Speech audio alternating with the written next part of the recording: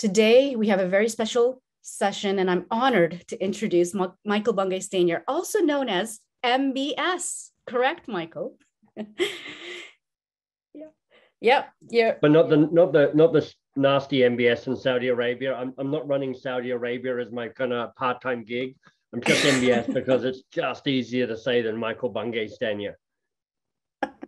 I so appreciate that. Thank you, Michael. In 2019, Michael Bungay Stanier was named the #1 thought leader in coaching. He is the best-selling author of The Coaching Habit and has a gift for helping people understand core ideas in a practical, accessible, and simple way. Michael is a regular and firm favorite at WBECS summits. As a speaker, he has been featured in Psychology Today and on TED.com, as well as having collaborated with respected experts, including Seth Godin and Brene Brown. And here's your fun fact for today. Michael just shared with me, Michael, you once ran a 10-kilometer race dressed as the Sugar Plum Fairy. Exactly. And in fact, I'm going to show you a photo of this. So this is actually the high point of this entire session. It's all downhill from here. But there I am as a 20-year-old wearing a pink tutu that I made myself and gold headband and stars and the wand, quite the thing. I mean, that's 30 years ago. I was into gender fluidity way before it became a real thing. So anyway, that's my fun fact. Awesome. Well, with that, I'll hand it over to you, Michael. Take it away. Perfect. Thank you. Exactly. Oh, Gary's here. Gary Schleifer, creator of Choice Magazine, a great magazine for coaches. So nice to see you, Gary. Thanks for the nice comment. The true MBS revealed. Exactly. So this is, I think, this is the 11th WBECS. I think this is my 10th year of doing WBECS. So I'm thrilled to be back. It's always lovely to see such a great audience. Thank you for choosing to come to this one, because honestly, there's so much good stuff on offer at WBECS. It can be a little overwhelming, quite frankly. So for you to decide to come, not just sign up, but to show up here and be here with me is a treat. We're going to work together for about an hour, and then we've got whatever it takes, about 30 minutes or so, if there are any questions that come from that. As Lucy said, look, I'm probably best known for this, a pair of books I wrote called The Coaching Habit, and then a kind of sister book to that, The Advice Trap. And they've gone on to sell over 1 million copies now. So it's pretty exciting. And lovely to think that I'm contributing to the coaching world through some of the tools in that book. And often the stuff that I've taught in previous WBECS sessions has been pulling out a tool or pulling out a kind of an insight from one of those books and teaching around it. Today, we move a bit more into the future, because I've got a new book coming out in January called How to Begin, Start Doing Something That Matters. And I want to talk about, I teach a little bit of a process that I talk about in the new book. So it is, and this is, the title of this workshop is How to Be Ambitious. And actually, I want this to be the call for you as coaches, to be ambitious for yourself and for the world. And that's what we're going to kind of dig in today, to be ambitious for yourself and for the world. Because I want this to be true for you, and I want it to be true for the people with whom you work, your clients. When you come to the why of the work, why do we do this stuff? It's like to make people better and to make the world better. And to do that, you have to have the appropriate level of ambition for ourselves and for the world. And I sometimes think we sell ourselves short on that. And I want to help not have that happen. So here we go. The foundational belief that I've got as part of this, and you'll see this coming through as well, is we unlock our greatness by working on the hard stuff. So part of what we can do with our clients and part of what we can do ourselves is get really clear what our ambition is, what the hard stuff is, find a way to have the courage and the capacity and the capability to work on it, and know that that's going to unlock the very best of who we are and is going to contribute to the world.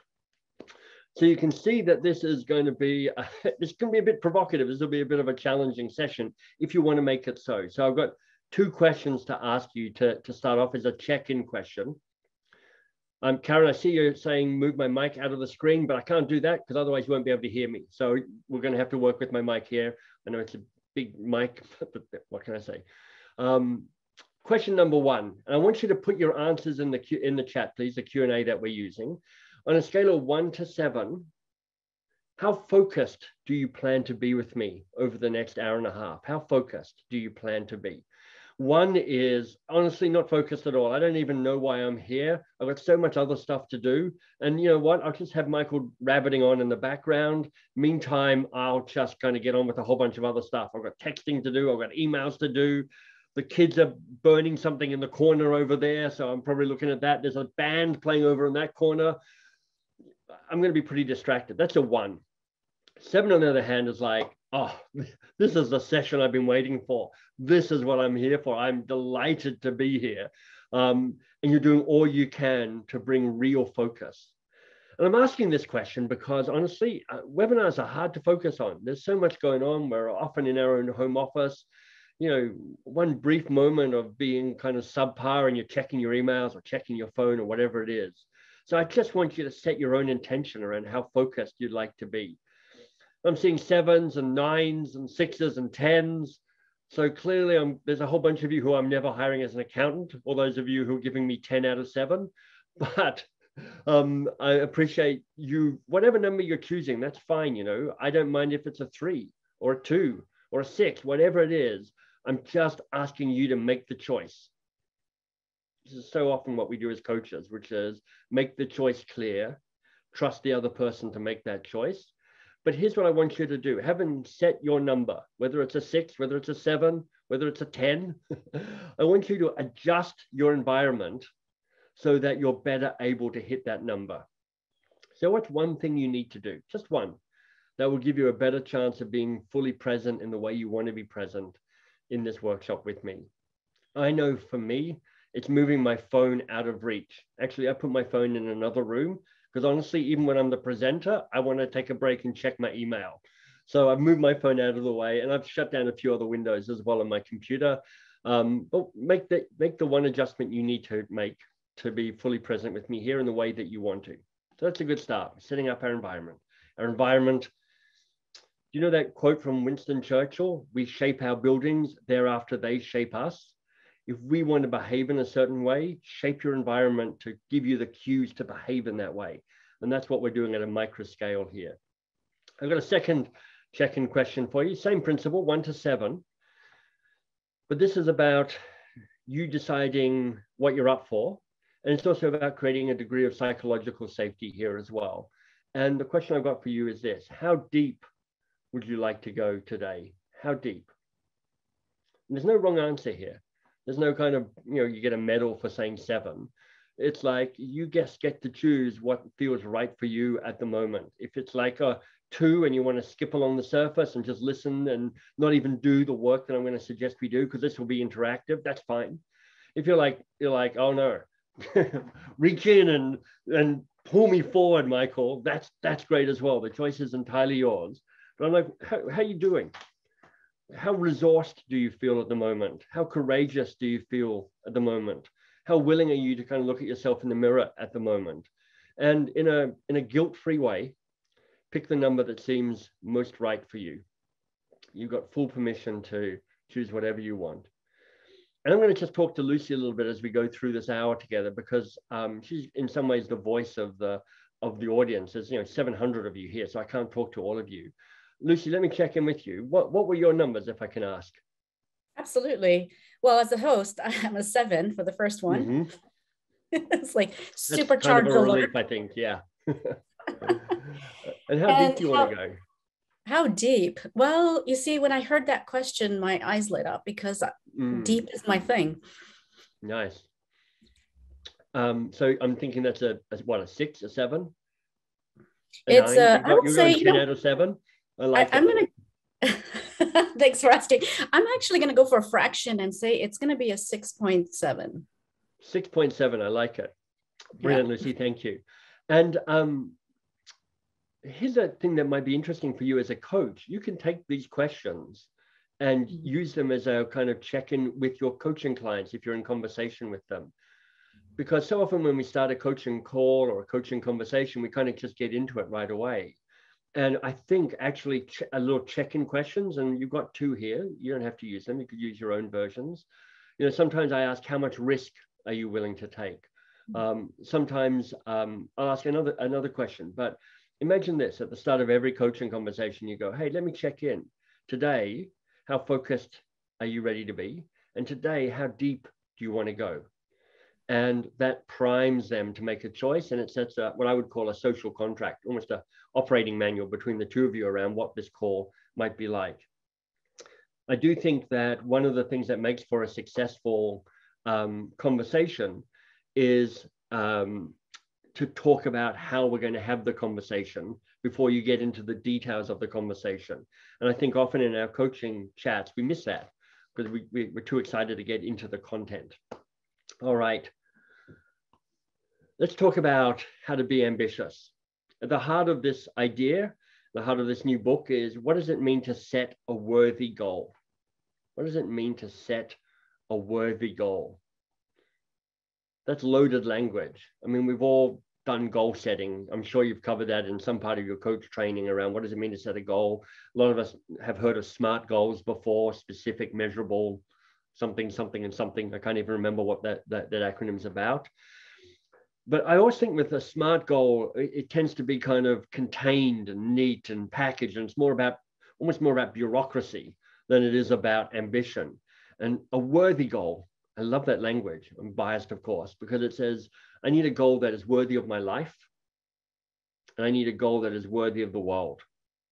So I think this is the first part that we're going to look at today, is pick a worthy goal.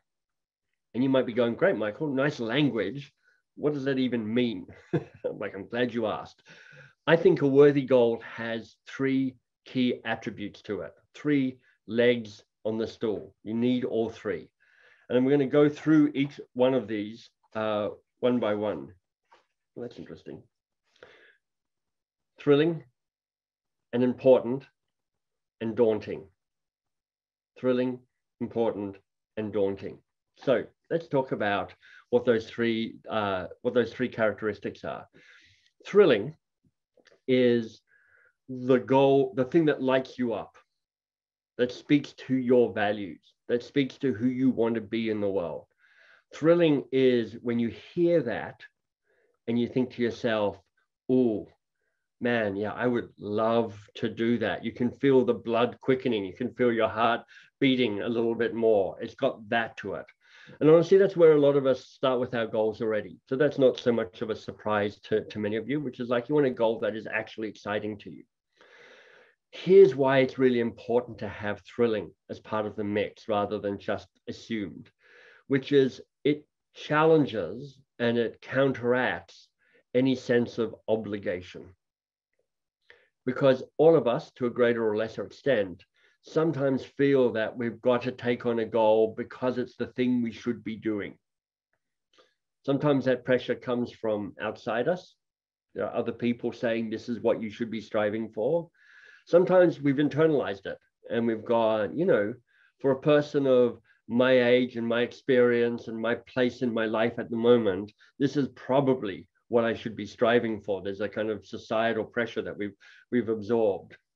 And what this actually says is put obligation aside and see what you can hear, that silent, quiet voice of yourself saying, this is the goal that would light me up. So it's thrilling, important because it speaks to your values, which I know as coaches you're conversing with and capable of working with your clients on and yourself on. And it's also a counteract to the sense of obligation. The second component, thrilling is number one. The second is important. And this is probably the one I get most excited about. You know what? I like all of them. What am I saying? I'm lying. I like all of these. But important is, well, look, I read a book about a year ago by a woman called Jacqueline Novogratz, Novogratz, or TZ, depending on where you live in the world. And the book is called A Manifesto for a Moral Revolution. She has a TED talk on this, if you want to look it up. And Jacqueline Novogratz is a really interesting woman. She has started a company, an organization called Acumen. And Acumen is basically a venture capitalist firm for non-profit and socially driven enterprises. So she's looking for enterprises around the world that are doing good, and she's finding ways to fund them to help them be successful businesses. And the phrase that I read in her book and then heard again in her TED Talk is this: what if we could give more to the world than we take? What if we could give more to the world than we take? And that's it. I think we are in a place where wherever you are in the world, whether you're young at the start of your life, getting towards the end of it like I am, somewhere in the middle, whether you're wealthier or less wealthy, there's a place you can say, what's my contribution to the bigger game, my contribution to the bigger world? How do I play for that? Because there's a way that actually, there's all sorts of research that says that sense of bigger contribution is one of the key sources of happiness and contentment, as well, of course, of making the world a better place. So why I think important as part of it is because it creates that sense of service, and also it's a counteract against selfishness.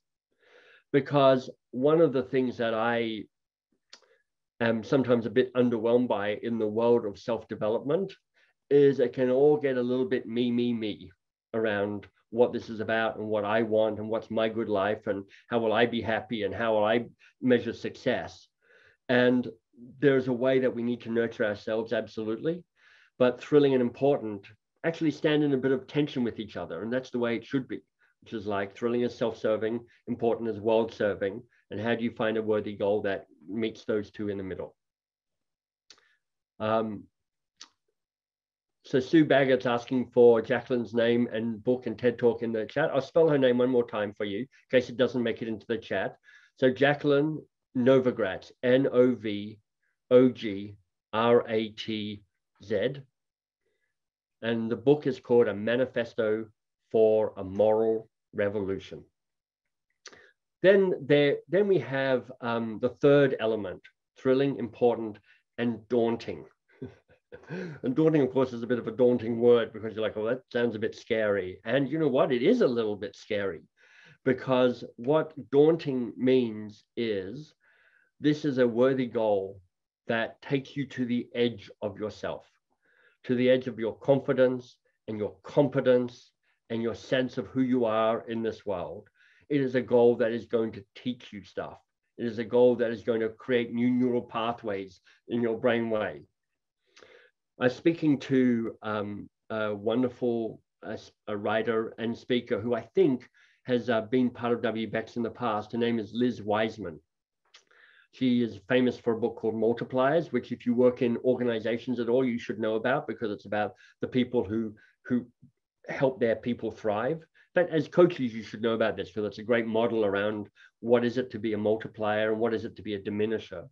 And she has a new book coming out called Impact Players. Who are the people who make an outsized impact in the work that they do? And she and I were talking about this. And she said a great tool for what daunting is I know how to start it, but I don't know how to finish it. I thought that was just about right in terms of understanding what feels daunting. You're like, it's not so daunting that I don't know how to do the first thing, but I have no idea how this story ends. That feels about right for daunting. So let me check in with you, because that's the foundational insight, which is a worthy goal has three aspects to it: thrilling and important and daunting. And what I'd love to see in the chat, in the Q&A, is what feels most useful or most valuable for you about that so far? What struck a chord? We're 22 minutes into this session. What's been most useful or most valuable for you so far? For those of you who know my books and my work, you'll know that this is the learning question. And for those of you who know about designing teaching, you know that you want to be asking this on a regular basis because it helps you as the listener kind of start extracting the value. So you're not just taking notes, but you're asking yourself that meta question: what's useful here? What do I want to remember? What's valuable? But also I'm asking you this because I want to clear the cache. I want to give you a chance to process the content you've got already and have you ready for the next piece of content that I want to share with you.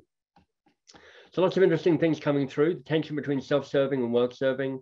Unlock our greatness by working on the hard stuff from Mark, thank you. Give more than we can take from Rick, that quote from Jacqueline Novogratz, brilliant. Taking the edge of myself at the intersection of serving myself and serving the world from Carolyn, that's beautiful. Lucy, what are you seeing here? Just checking in with you. Anything here you're seeing that really strikes a chord? Yeah, I think the tension piece that struck a chord for me, the creative tension that happens when we take these opposing pieces and then look for the middle, the third. Yeah, that's great. Thank you. So lots of nice comments coming through this. And look, part of what I love about WBECS is both in the sessions themselves and then in the sessions afterwards, is there's this real sense of a community and us learning from each other. I know we tend to feature me or other people as the speakers giving you the content, but the chat is so valuable because it is this, the wisdom is in the room. And as valuable, if not more valuable than what I'm teaching you, is what you're seeing from your colleagues in the chat here. So make sure that you're kind of making the most of that and seeing what's in the chat. And I'm also seeing just a quick note from Joanne Burgos there saying she loves how I teach. That I love, thank you. And also one of the things that you can watch me do is how am I teaching you over this webinar? How am I doing things differently? How am I being a bit provocative? How am I being more personal? How am I using bits of paper differently? Because if you are a teacher, and many of you are, and a facilitator, you're welcome to take what I do as a teacher and a facilitator and take that and adapt that and use that in your own style as well. So make sure that you're kind of watching me at a meta level if that's of interest to you, as well as the kind of content as well. Let's talk about where you find a worthy goal. Now, here's what I know to be true. As I define thrilling, important, and daunting, there are some of you who go, yep, I know what my worthy goal is. You've already got it. You might even be working on it in some way, or it might be just that thing that's floating around in your head. And me talking about a worthy goal and me talking about thrilling, important, and daunting has catalyzed it a little bit in your head. And that's great.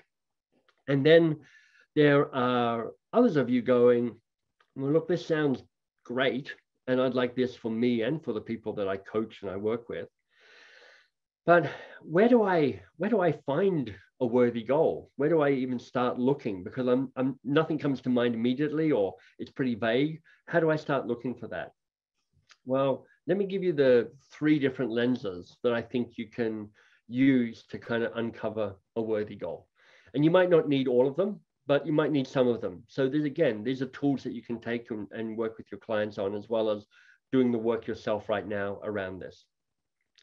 I just start off by dividing the world in half, and I go work and not work. I don't love that division. I just can't come up with a better one.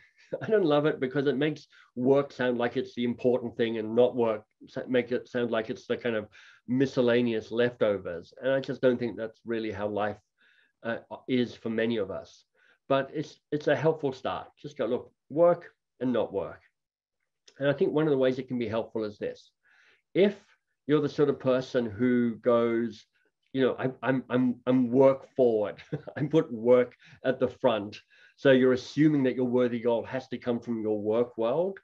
What I will offer instead is to say, you should also look in the not work part of your world, because that might be an undeveloped part of your life that you may go, it will strengthen and become enriched by finding a worthy goal in not work.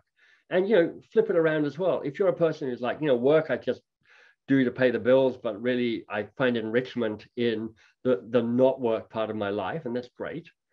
What you might want to do is go, what if there was a worthy goal within the work context? Would that actually change my relationship to work and the way it's being done? I'm just keeping my eye on what's coming through on the chat. Adam Smith, who has written a wonderful historical novel 200 years ago, book 200 years ago. Will there be slides available, including the information presented? No, there weren't. This is it. I don't use slides. I don't do handouts. So make sure that you're taking notes as we go through this, or else you're just going to have to wait for the book to come out where it is covered.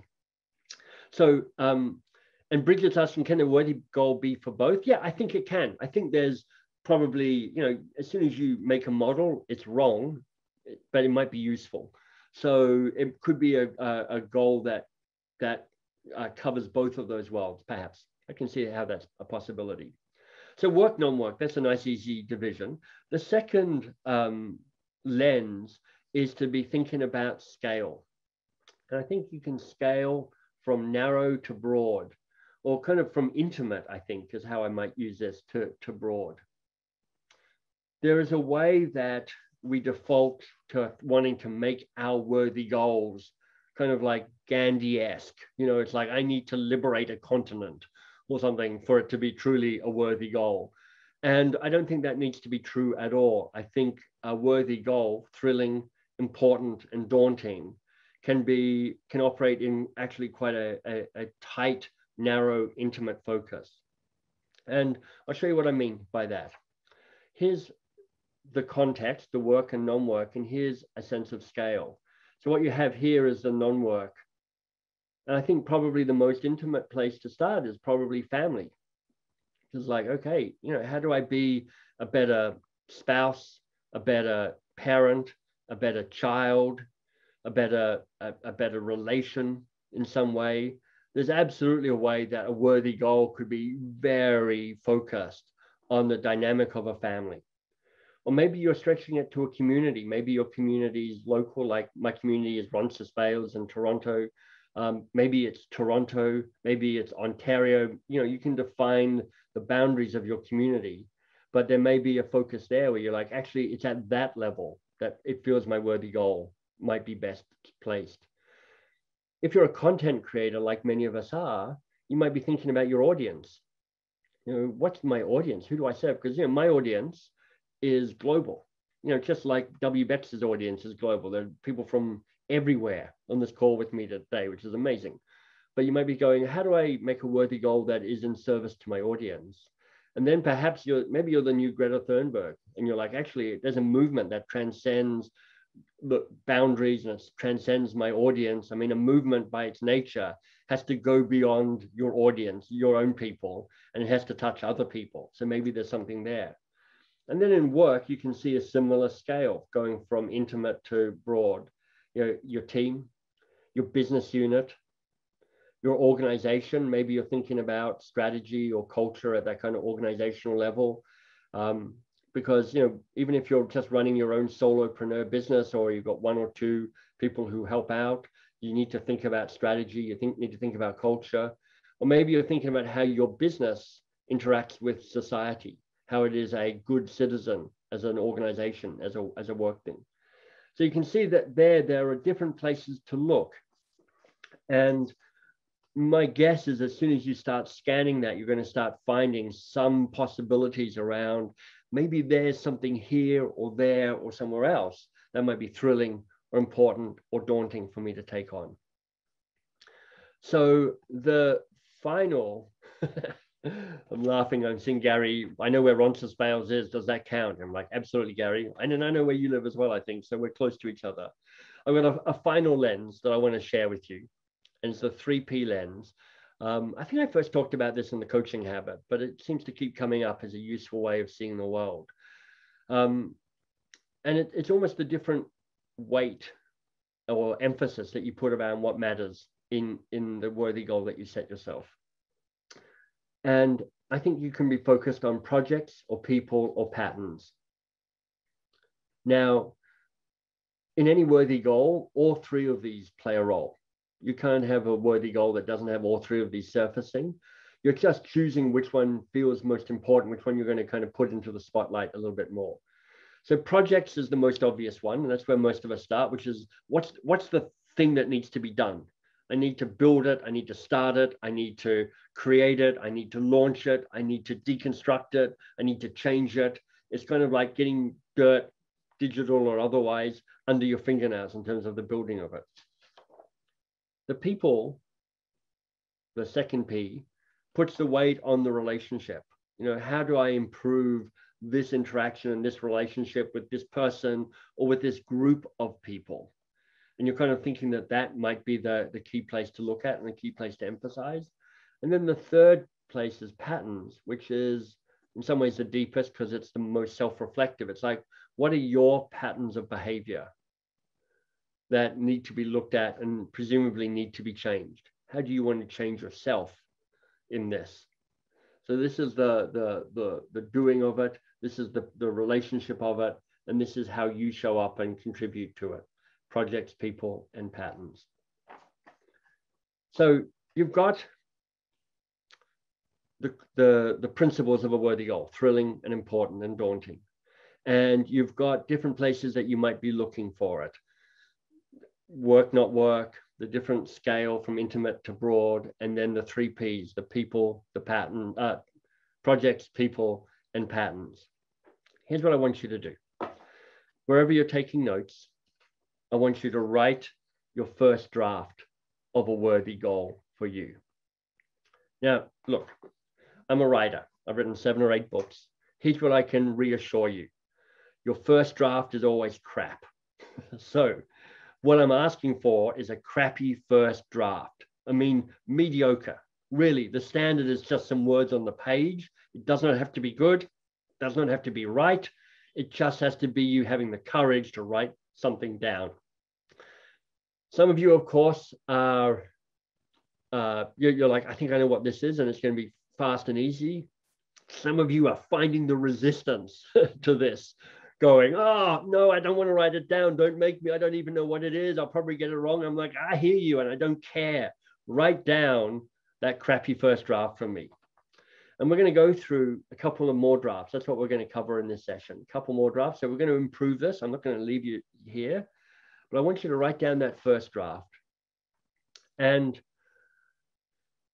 if you're willing, this is your choice entirely. If you're willing, consider sharing it in the Q&A, where we're putting in the chat at the moment, because honestly, it's kind of cool to watch and see other people's first drafts of their worthy goal. So if you're willing to share, that's great. If you're not willing to share, that's perfectly okay as well. But everybody's cheering you on. Everybody has your back here. Everybody's saluting your courage and your confidence in terms of willing to share. And I'm seeing a whole bunch of wonderful things coming through. Overcoming bouts with imposter syndrome, brilliant. Help people in the world live with no regrets, fantastic. Develop team coaching curricula for new leaders, brilliant. Make escaping poverty unstoppable, starting with 125 families in Gary, Indiana. Stephen, that sounds a wonderful goal. Bring happiness to the world. So you can see it's interesting. What's coming through is some people are really kind of huge and broad in the size of the goal, like Juanita, bring happiness to the world. Really powerful sentiment, very broad goal. Some people are really specific, 125 families in Gary, Indiana. And we're going to talk about that in just a second. But before I do that, I'm just going to call Lucy up on the camera, and I'm going to check in with Lucy. Lucy, are you willing to share your first draft with us? I know it's putting you on the spot in a terrible way, and you have full permission to say, Michael, I'd just rather not, but thank you for the invitation anyway. Oh my gosh. Yeah, thanks for putting me on the spot. I totally am. You did forewarn me though, so it's on me. I've been taking a look actually at people's goals and like you, noticing those patterns. And so I think what's coming up for me was it's really around my family is what's coming up. So making an impact in terms of being a parent to 2 adult boys in a changing and scary world. Love it.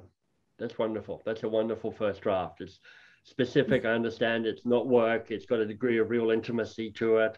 And I understand just intuitively how that serves you and also how it serves the world. And I can also, I'm child-free myself and delighted to be child-free, but I can guess how daunting it is to try and be and re-evaluate your parenting relationship with your 2 sons as well. So yeah, wonderful. Thanks for sharing that. Cool. Thank you. Look at this. Look how awesome you guys all are sharing these goals. I salute you. I'm in awe of you. Honestly, it's fantastic. Tell me what's been useful or valuable so far. You know why I'm asking you this? I'm going to do it another 2 times at least before we're done here. But in terms of the lenses to find the worthy goal, and then you having the courage to name and write down a first draft, what's felt useful or valuable about that process for you?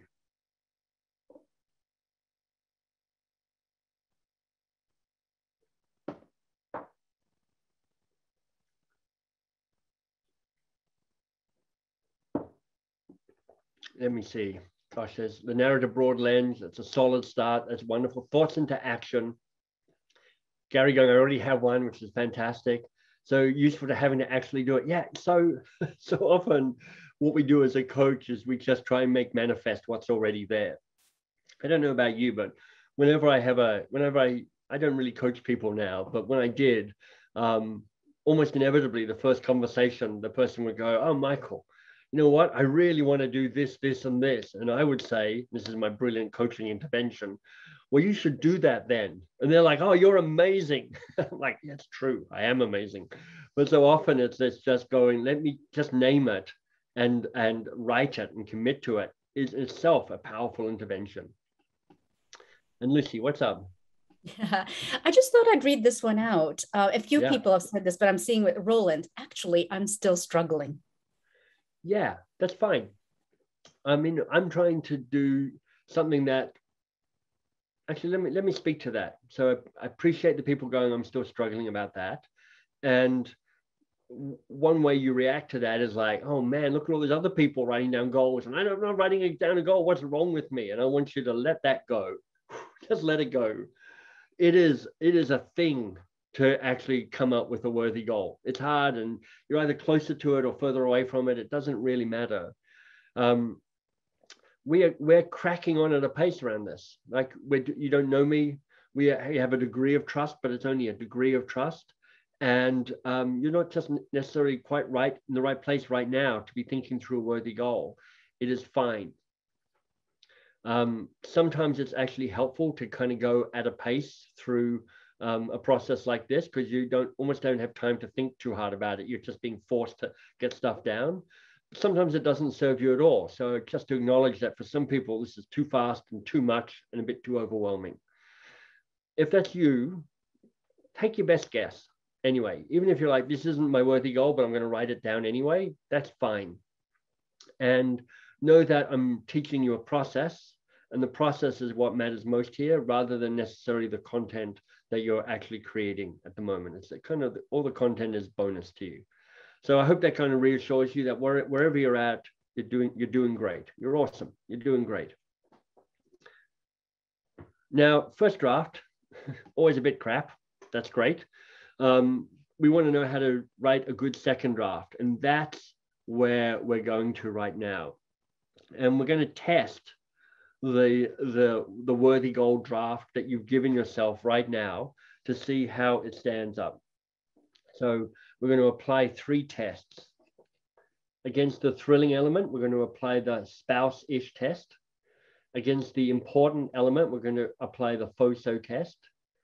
And against the daunting element, we're going to apply the Goldilocks zone test.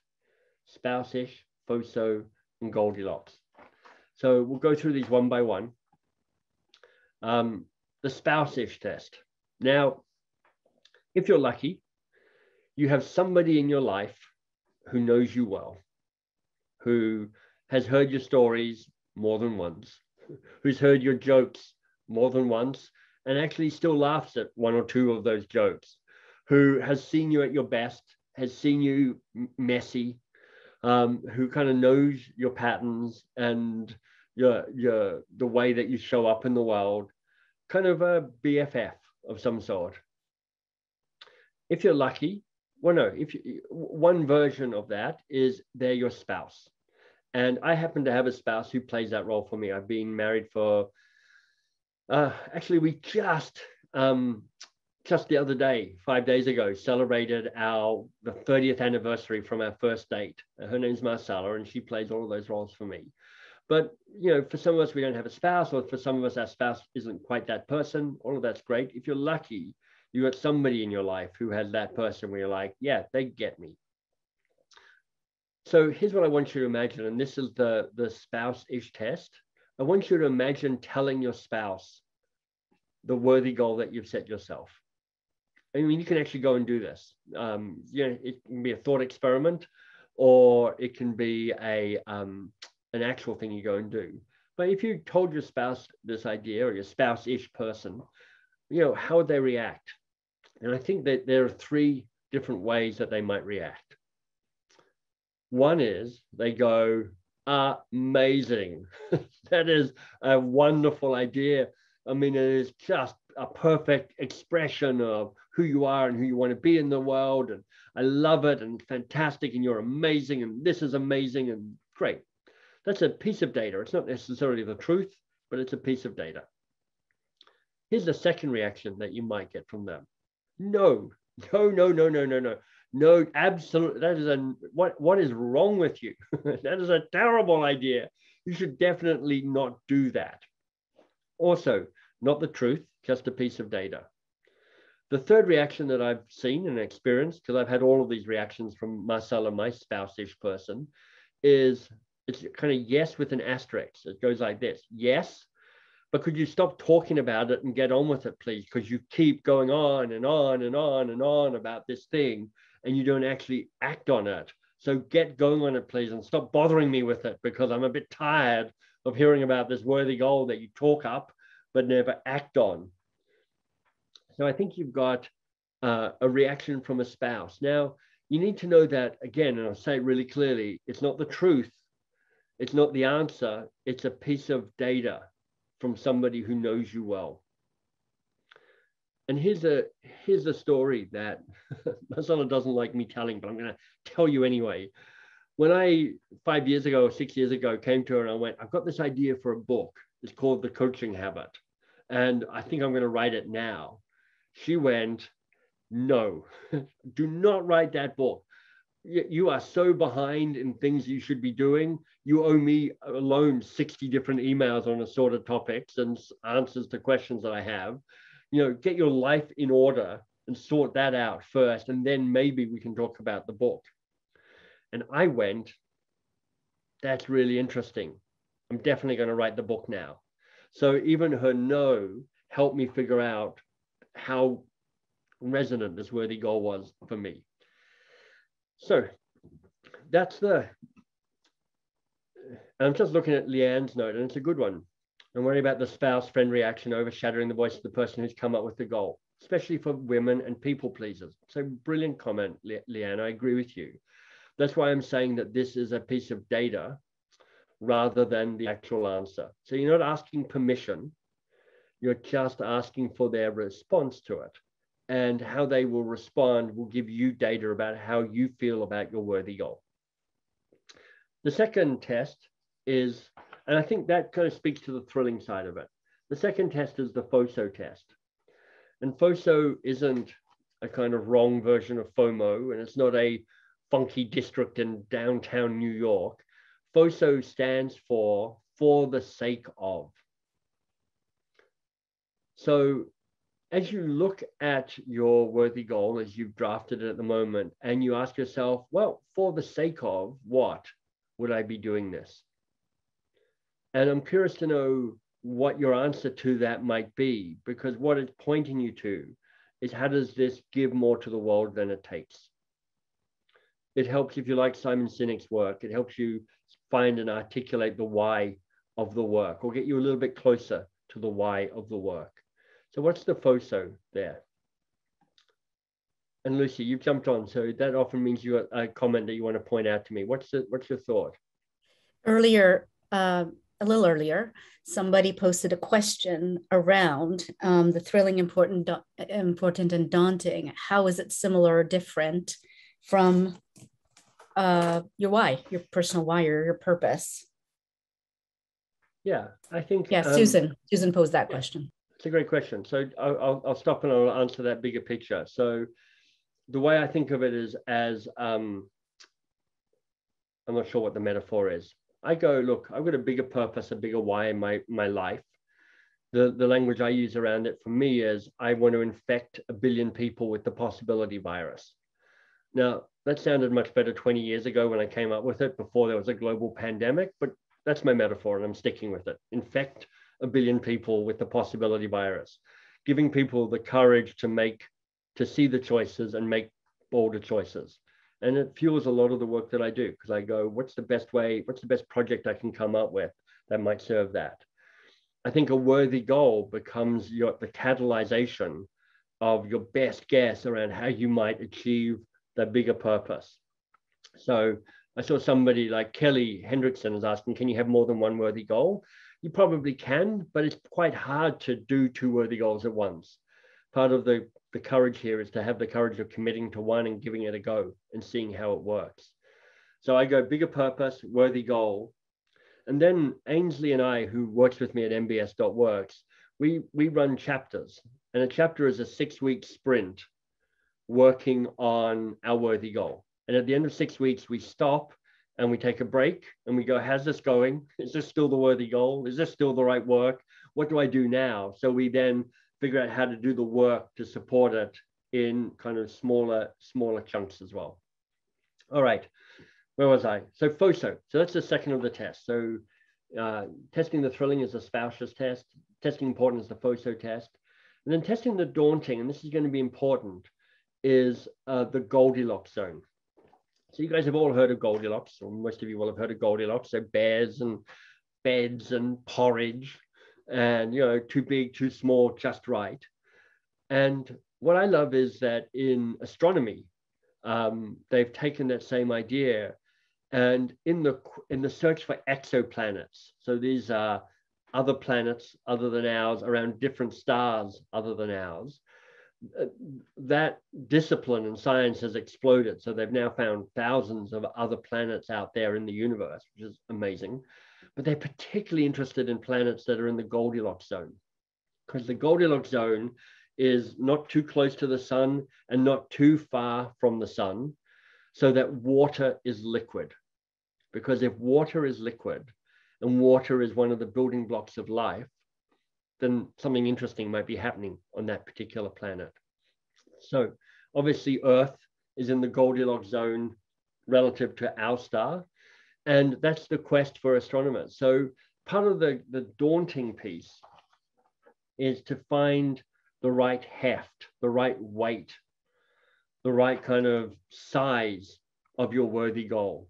You don't want it to be so small that it is trivial. You don't want it to be so large that it's impossible and overwhelming. And my guess is that as I saw some of the drafts of the first worthy goals coming through, some of the first drafts, some of them felt just a little big. Like bringing happiness to the world is a brilliant motivation. But honestly, as a worthy goal, it's hard to get your hands around that. Whereas, for instance, the worthy goal I saw around targeting 150 families in this part of the world, that felt like it probably had about the right heft. So here's what I'm going to ask us to do. I'm going to ask you to do a second draft of your worthy goal. And you're building 2 things into the second draft.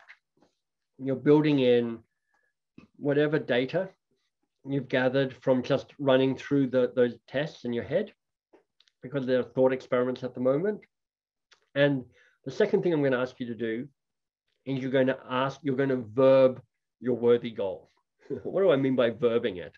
I mean, I want you to start it with a doing word, an action word.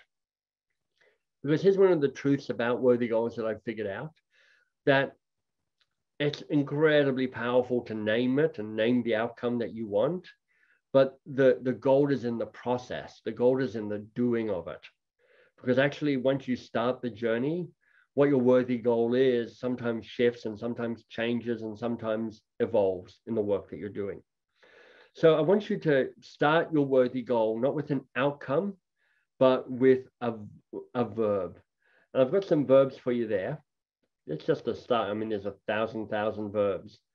Build, create, break, disrupt, start, change, stop, launch, ask for, reinvent, begin, challenge. So you're welcome to steal or borrow any of those verbs. And if you'd like other verbs, pick the one that kind of works best for you. So make it an action. Start your word with that. Tweak your worthy goal in any way that you see fit, based on the FOSO test and the Goldilocks zone test and the spouse-ish test.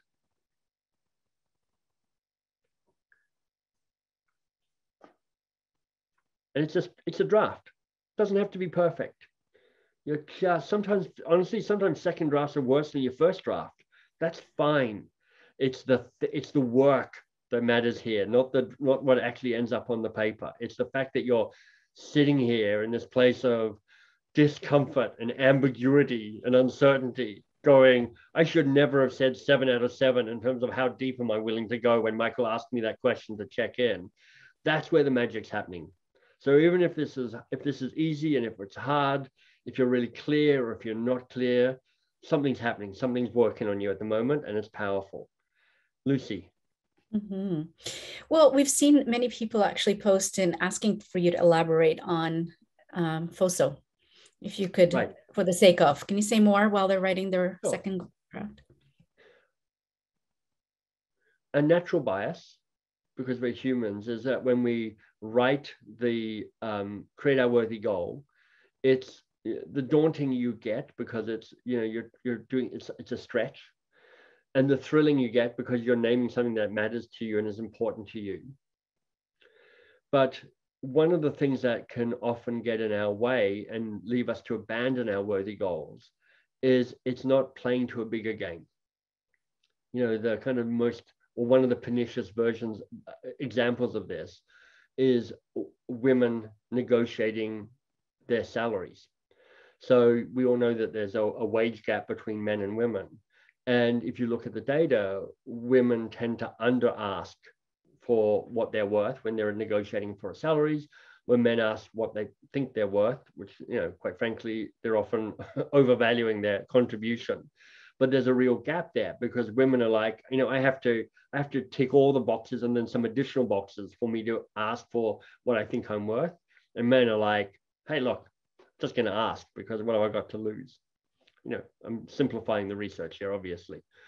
And one of the interesting things that happens is if you say to a woman, you're not negotiating for yourself, you're negotiating for your family, you suddenly find that they negotiate in exactly the same way as a man does. They ask for the same amount of money. They present the same amount of confidence around that.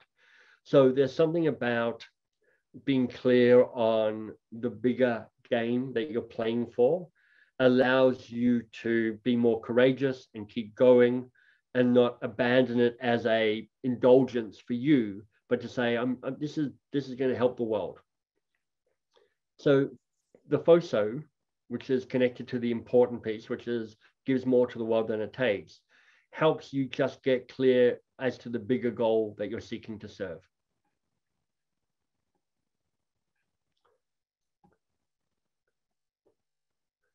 Yeah, so I'm seeing Julia as part of a comment going, can you recommend changing the spouse test to the BFF test?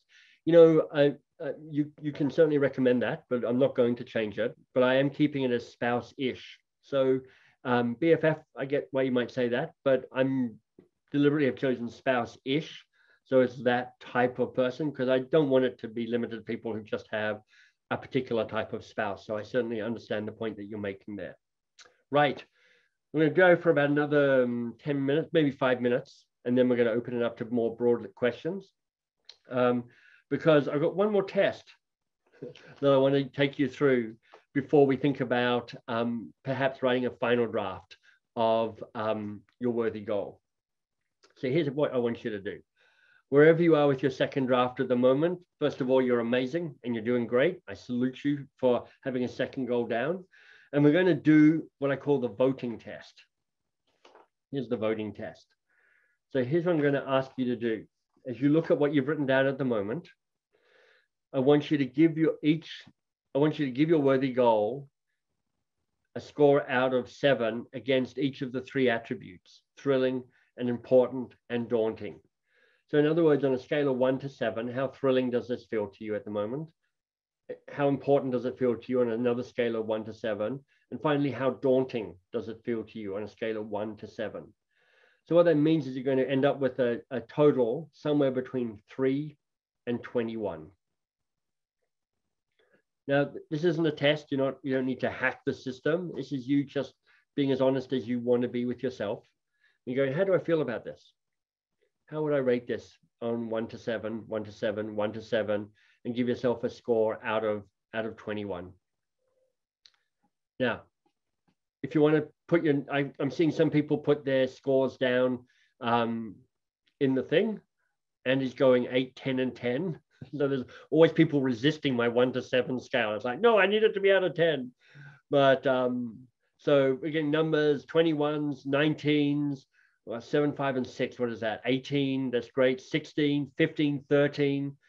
Or it's just data. So I'm a big fan of not beating yourself up when you look at other people's answers. So if you're like, oh man, I should have 21. I'm like, no, it's just telling you where you're at the moment. This is just gathering a piece of data. It's like a radar. You're just pinging the world and having it ping back to you, say, this is where you stand at the moment.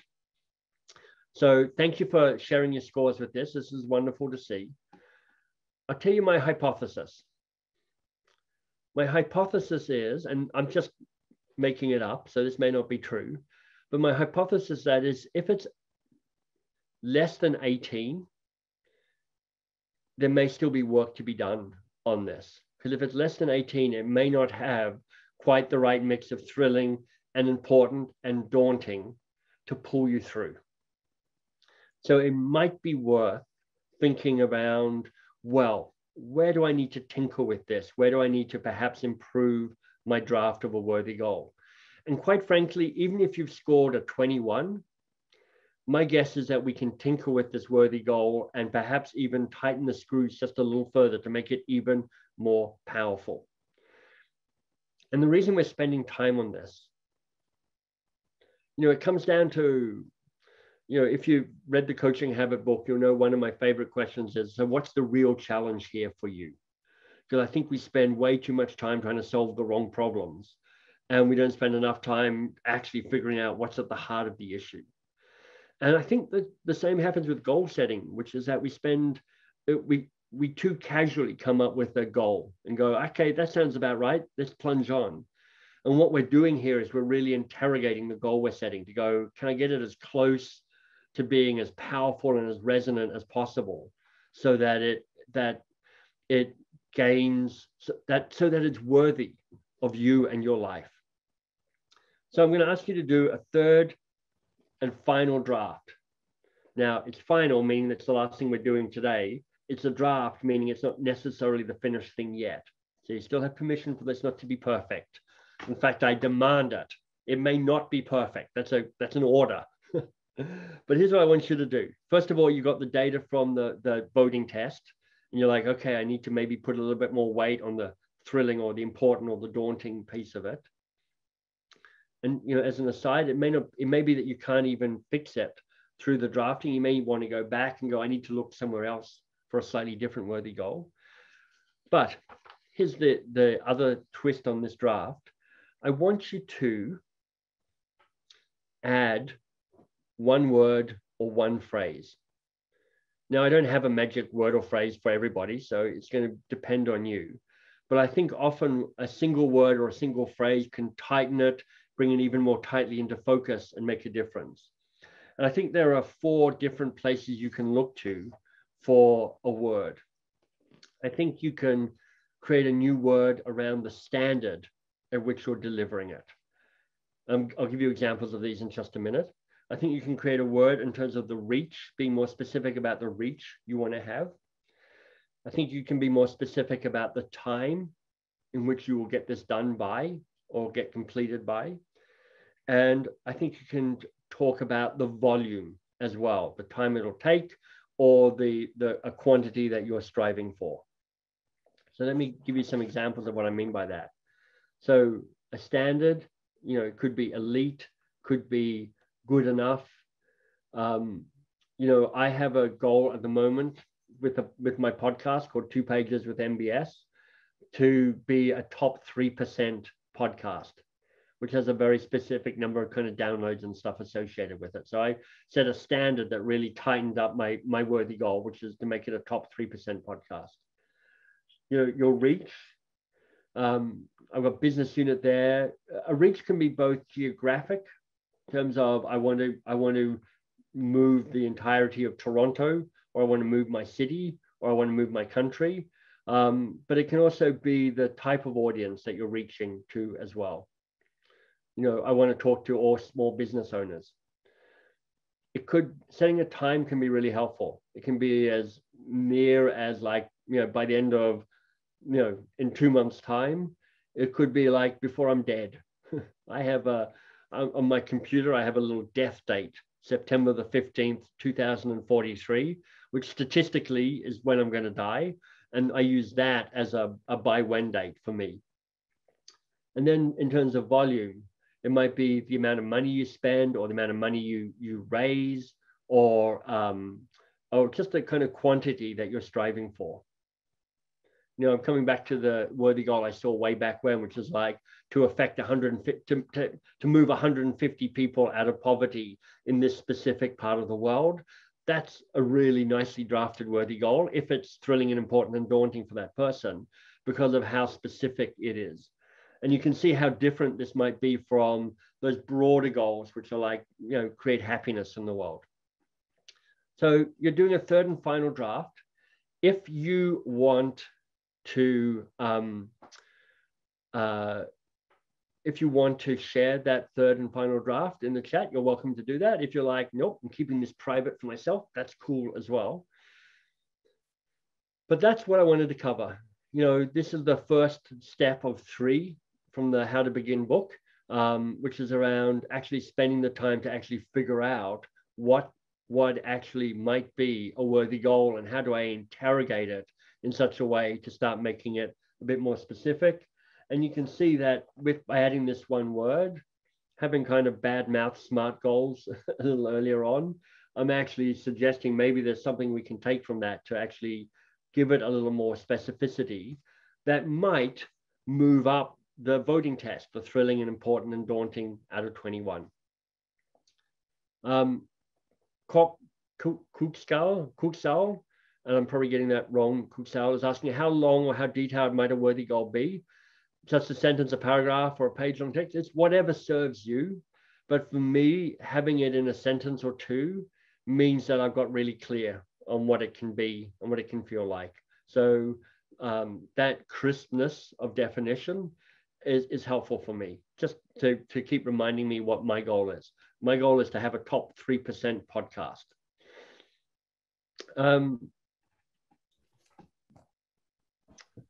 That is what I wanted to talk to you about. So before we open it up to questions, and before I hear from Lucy, I am interested to ask you, of all the stuff that we've covered, and we've covered a lot in our hour or so together, what's been most useful and what's been most valuable here for you? What's the thing you want to remember from this? So feel free to share that in the chat box, and I'm going to turn it over to Lucy and go, Lucy, let me ask you that question. What's struck a chord for you in all of this? It struck a chord for me. Thank you for asking me. I'm happy to share that you reminded me of what I called my mission as a coach and as a worthy goal. So I'm associating it as a worthy goal, which is my lifetime goal. And that is to disrupt workplace complacency and get to the heart of what really matters. So I appreciate that. I love that. And you can see how this is a really nice example of disrupting workplace complacency is a mission. There's not a specific thing you're naming in that as to how you do it. But then there's you could choose all sorts of worthy goals of how to do that, which is like go deep and reinvent an entire company, write the book of disrupting workplace complacency, parade naked down the streets of Toronto as a way of drawing attention to your particular mission. I mean, I'm not suggesting you do that. I'm suggesting there's all sorts of different worthy goals in terms of how you best come at that mission. And sometimes I think people have the mission and then they have a lot of little tactics, and they haven't named the worthy goal as the thing that they're going to commit to, as the best guess they've got at the moment to serve their bigger picture. That's really helpful, Michael. I have some ideas around that. I'll spare that for another time. One question links back to your 3 tests. One of the questions that's been asked is, can you name those 3 tests more, 1, 2, and 3? Yeah. Number 1, the spouse-ish test.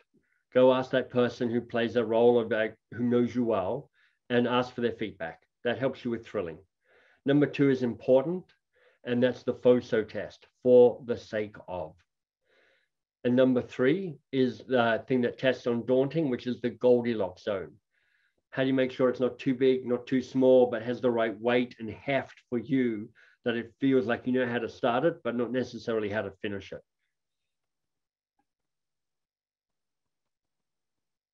Thank you, Michael. And you also mentioned the voting test and the add one more word. Are those tests as well?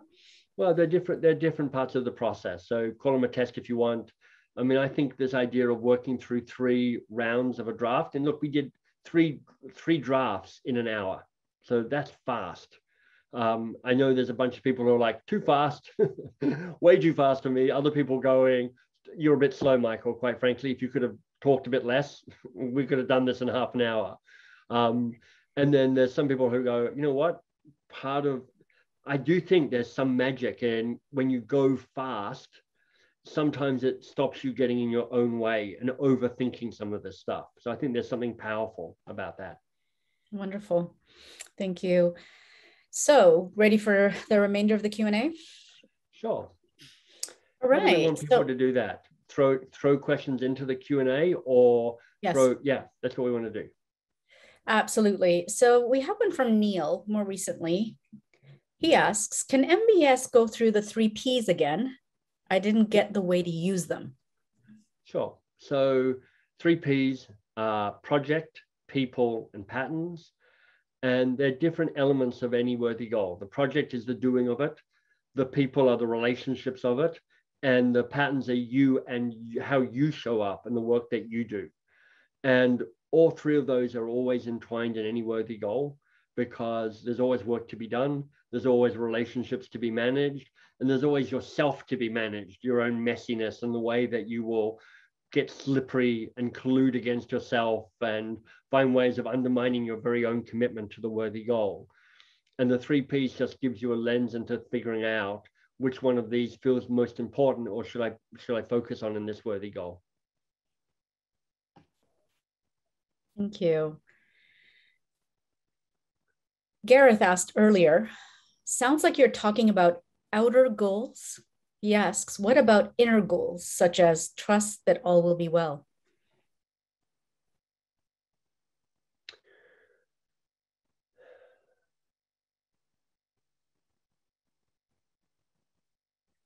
Yeah, I'm not sure. I think I am talking about outer goals, which is because I think trust all that will be well is a powerful mantra and a self-management piece. But do I think the world is better by you trusting that all will be well? I'm not sure. And part of what I want is a goal, part of what I'm encouraging here is a goal that is important to you, but also makes the world, gives more to the world than it takes. So I think that you're right. I think this is probably a bit separate from those kind of internal self-management pieces, but trusting that all could be well, as an example, could play a really important part in you self-managing your way to achieving a worthy goal. Found that really helpful, actually, Michael, just to remember the tension of self-serving and world-serving. Thank you. Now, Joanne asked, I have too many goals to choose from. How do I narrow them down? Well, I think one of the ways that we sometimes get in our own way is we suffer, and I speak for myself here, shiny object syndrome, which is like, oh, here's the next interesting shiny thing. Let me take that on. And as much as it kills me to say it, I just think that you can really do 1, maybe 2 worthy goals at one stage. You know, I have a habit of perpetually overcommitting myself. I've tried to do two worthy goals at the same time.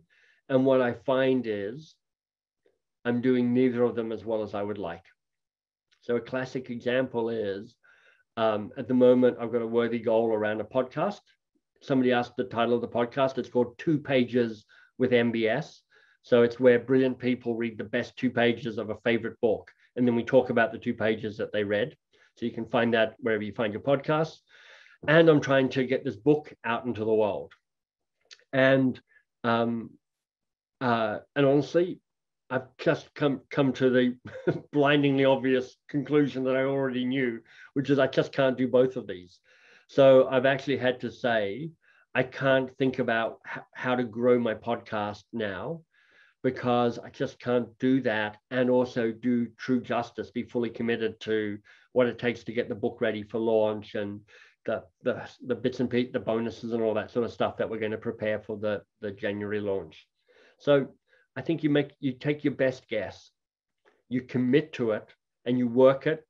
I do 6 weeks because 6 weeks is long enough to make real progress, but short enough that if I made the wrong choice on what to work with, it's not a huge sunk cost. And then at the end of 6 weeks, step back and go, am I still happy with this worthy goal? Has it changed? Has it evolved at all? Feels a little bit like that introspection. There's this inner thinking about what, it's very powerful. The thing about a worthy goal is once you get clear on it, how to do it isn't that obvious. It's not like typing into an address into Google Maps and kind of ending up at your destination. It's just not that simple. It's much more like, Indiana Jones, you're in a jungle and there's a mist-covered valley and there's a mountain peak over there, which may be your mountain peak, but maybe not, who knows? And you're feeling your way forward around that. In the book, I definitely, the final section is a little bit about how do you cross the threshold and make progress around this. When you're nervous, when it's daunting, so it's stretching you and provoking you and growing you, when it's not immediately obvious all the things you should be doing, it's a worthy goal. It's tricky. Yeah, the introspection. So there's a question from Antonio. What motivated you, Michael, to develop this system of worthy goals? Well, I started to try and write a book, and it turned into this book. Often the seed of a book is in a previous book that you wrote. So I wrote The Coaching Habit, and I noticed that there were some people who took the 7 questions and went, these are amazing, and I've started using them, and it's changing my coaching and changing my leadership and changing my families. And of course, there were a few people who picked up the book and went, you suck, and the book sucks, and I hate you. I hate the book. That's fine. But there were a bunch of people in the middle who were like, I like the ideas here. I'm finding it really hard to act on them. Mm-hmm. So the Advice Trap book, as well as sharing kind of additional coaching tactics, is a deeper dive into behavior change. What does it take to actually shift your behavior when there's resistance around that? And when I finished writing that, I'm like, I think there's still more to be said around that. So I wanted to write a book about trying to make more accessible some of the deeper struggles around behavior change, because that's what we're trying to do as coaches. And I thought this new book, How to Begin, would be about that, but it evolved into, there's no point in changing your behavior unless you're changing it for something that matters. And I do believe fundamentally that for you to take on a worthy goal, right at the start, I think the first or the second thing I showed you was we unlock our greatness by working on the hard stuff. So part of what this is about is unlocking your greatness, changing your behavior, changing who you are. And the second of the 3 sections in the book is a kind of deeper dive into what does it mean for you to move from you plus to you 2.0, from present you to future you. And that's what I thought the book was mostly going to be about. But then the worthy goal thing showed up in my head. And I'm like, I think this is actually the book. Well, you've written several books and you're a thought leader in our space. Lynn is asking that commenting first. This has provided a framework for thinking about what it is I want to do, which is a worthy goal. I feel as if I've been coached and mentored in one go. The question is this the future of coaching? I doubt it. But here's what I know, or here's what I suspect. Part of the future of coaching is automatic coaching, AI-based coaching. We are not very far away from us simply going, hey, Siri, coach me. Hey, Alexa, coach me. And Alexa will go, sure, Michael, what's on your mind? And I'll go, blah, blah, blah, blah, blah. And Alexa will go, you talked about that last week. Michael, what's the real challenge here for you? And I'll go, blah, blah, blah, blah, blah. And Alexa will go, great. What else, Michael? What else is a challenge here for you? And I'll go, oh, blah, blah, blah, blah, blah. And Alexa will go, great. What else? And I'm like, blah, blah, blah, blah, blah. And then Alexa will go, okay, so Michael, what's the real challenge here for you today? What's the real challenge? And I'm like, oh, Alexa, brilliant question, blah, blah, blah, blah, blah. And this is happening with something that doesn't interrupt, doesn't offer me random advice, is private. I'm no chance of losing face. I'm not trying to perform to it because I'm not trying to impress anybody. So there's a way that the coaching you do at its most transactional will become outsourced to a computer. So you have to find a way with your clients of being committed with them to create something extraordinary out of their life.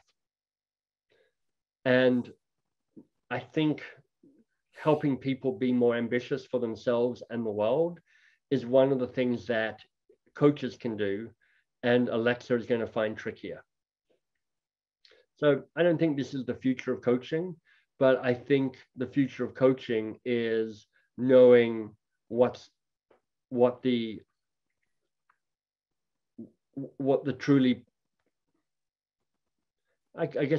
matters in terms of this coaching relationship, and what makes them go, I can only get this from Lucy or whoever you are.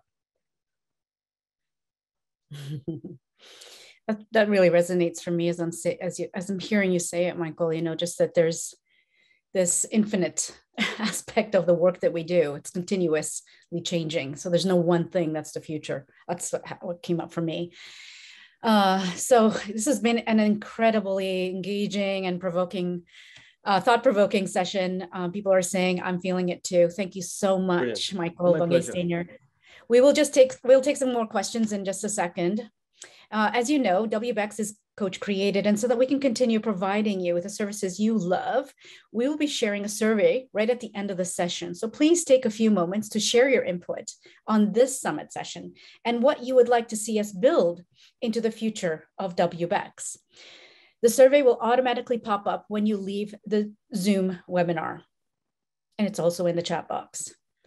So now I have an additional question that's sort of like a springboard.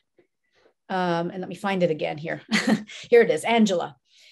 A worthy goal feels circular, almost infinite to me, as opposed to linear, i.e. achieve the goal, check the box. So question, how is progress for worthy goals measured? Or how is it measured different from a SMART goal? Yeah, that is an insightful comment, I think. I think SMART goals often can just feel, how do I check the box? And there's something about a SMART goal for me that has never quite worked. I mean, I'm sure I've set them and gone, oh, it's smart, measurable, something relatable, timely, or something. I can't quite remember. But part of what's built into a worthy goal is a reminder about why it matters. It's thrilling and it's important and it's daunting. So it has a resonance that keeps calling you forward, I hope. I do think, though, that it is measurable and tick-offable. That's part of that kind of making it tangible enough that you can see progress. Like, I know in the book, I talk about two worthy goals. One is launching this podcast, being a top 3% podcast. To be a top 3% podcast, you need a roughly 8,000 downloads per episode in the first 30 days. I'm well short of that. I'm definitely not a top 3% podcast. I have not achieved my goal. It is black and it is white. The second worthy goal was me giving up being the CEO of Box of Crayons, the training company that I founded. And that evolved from stopping being the CEO to a less quantitative, more qualitative measure, which is around a gracious handover of power. But I could measure that. I could definitely say, and I could talk to Shannon, who became the CEO of Box of Crayons, has this been a gracious handover of power or not? So I do think worthy goals are measurable, and I think goals start and they finish because, in 3 years' time, I'd expect you to be working on a different worthy goal. You're like, okay, just like, 3 years ago or 5 years ago, I was working on the coaching habit as my worthy goal. I'm like, I want to write the book that is a classic coaching book. And I think I did that with the coaching habit. But that's no longer my worthy goal. I've got a different thing that I'm focused on now. I have to say this comment. It's from Alexa. She says, what is the real challenge here? Thank you, Alexa. Yeah, too tempting, had to say it. Thank you. You mentioned, Melanie asks, you mentioned 6-week sprints. Can you, so this is the question, would MBS expand on the concept of the 6-week sprints as it relates to worthy goals? Yeah. First question. Is the intent of the sprint to refine the goals? No. So the second question first. The intent of the sprint is to make progress on the goal. It's to do work, but it's to, so a worthy goal can feel a bit overwhelming. It's like, where do I start? So the way the 6-week sprint works for me is I go, okay, what can I achieve in 6 weeks? And specifically, what can I achieve in this coming 6 weeks? Because some 6 weeks I have other things going on, and some 6 weeks are a bit clearer. So I've got a certain amount of capacity and resource that I'm available to tap into over those 6 weeks. And because a worthy goal is complex rather than linear and straightforward, what I've noticed is if I set my goal, worthy goal, and then I set what I call a chapter goal, and I'm like, here's my 6 weeks chapter. I'm trying to write 6 of those a year. So yeah, and what progress can I make for this chapter? And then I go for it. And I'm like, I'm trying to make progress. And I'm really specific about what I'm trying to do in those 6 weeks. And at the end of the 6 weeks, Ainsley and I stop and we go, let's talk about how we did. Did we hit our goal? Did we not hit our goal? What does that teach us about the goal we set ourselves? What does this teach us about a worthy goal, the bigger picture? And then we take a week or two to reset, figure out what the next sprint is, and also tidy up the miscellaneous other stuff that's happened in the 6 weeks. And then we set ourselves another sprint. So I got the broad idea from this from a company called Basecamp, which is a tech company. And actually, I can show it to you. And the specific book that inspired this is by a guy called Ryan Singer, who I'm not even sure is with Basecamp at the moment. But, stop running in circles and ship work that matters. So this draws on things like agile. And it just creates a discipline for making progress without getting overwhelmed by the size of your project, and also adapting to what your project or your worthy goal needs most in that moment.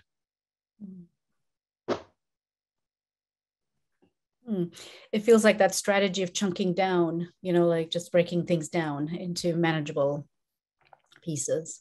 Yeah. So Michael, thank you. Thank you so much. Pleasure. Thank you, Michael Bungay Stanier, MBS, AKA. That's right. That brings us to the end of today's session, and it went by like that. But before we go, I just want to very quickly run through how we can keep the conversation going. And as many of you know, we have a new and exclusive WBECS community, which we launched in the pre-summit. You now have an exclusive full summit area within that community, and this will be your place to connect with other coaches, to engage with full summit sessions and content, to share knowledge, so many things, learn about what's going on in the world of coaching, see what the future of coaching is, in terms of the community. We have a dedicated post there to discuss Michael Bungay Stanier's session, and we're dropping that link in right now. And I have the good news here. And that is that Michael, MBS, will be dropping in the community over the next 24 hours to answer questions that you may not, that we couldn't maybe get in today's session. So that if you have any more questions, that is the place to ask. Jean will drop the link, if she hasn't already, in the chat box on that specific post. So if you're not logged into the community, then you'll need to log into the WBECS members area first, and then you'll be able to access it. And the next thing that we want to mention are our implementation mastery, or IM sessions. The IM sessions related to today's presentation will take place 30 minutes after the end of today's session, and also next Tuesday. And we offer these sessions in multiple languages, and the languages you can enjoy an IM session in today are Arabic, English, Portuguese, and Russian. You can sign up by clicking on in the chat box. I'd also like you to know that our WBECS roundtables are available throughout the full summit. And he's a taster of these small group discussions around a range of topics: coaching the military, thriving at work, leveraging the connection between well-being and productivity, unpacking bias, focus and decision-making, and many more.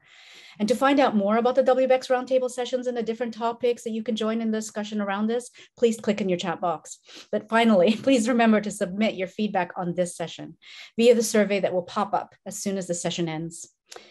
Your next full summit session is Amanda Blake at 5 p.m. Eastern Standard Time. And it's a coaching demo, embodied coaching in action. Thanks, everybody. Thank you, MBS. Bye, everybody. Thanks for having me along. I appreciate it. Nice to work with you all. See you next time. Bye-bye.